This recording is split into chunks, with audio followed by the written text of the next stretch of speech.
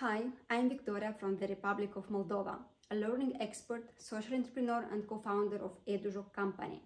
I started my volunteering experience when I was 15. I have been awarded as one of the most active volunteers of the year 2008. And during my student years, I discovered the concept of social entrepreneurship, and I have chosen to be one of them. So I was passionate about education, cared about the new generation, and I decided to start my adventure in this field that I named EDUJOC. We promote education for playing and continuous and active learning, and also we came up with healthy alternatives against screen addiction, a disease of the new generation, also from Moldova. We started to produce wooden educational toys, and already for more than 10 years we have delivered education in Moldova. Our mission is that every child has at least one educational toy, appropriate to his or her needs and preferences.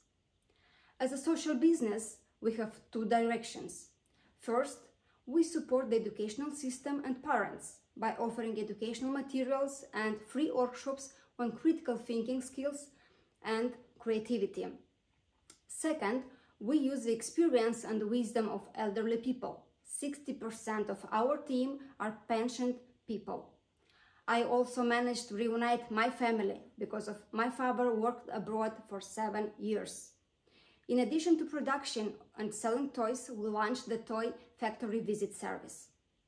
I also want to mention about our social initiatives. During the pandemic, we have been part of the fight against COVID.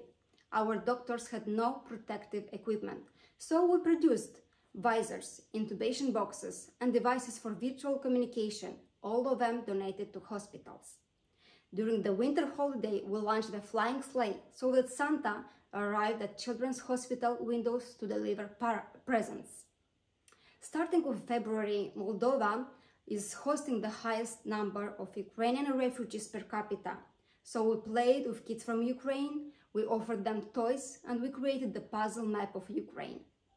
Social entrepreneurship gave me the opportunity to continue volunteering without depending on funding. I managed to reunite my family and contribute to the formation of a new generation of children. You can also be part of our initiatives.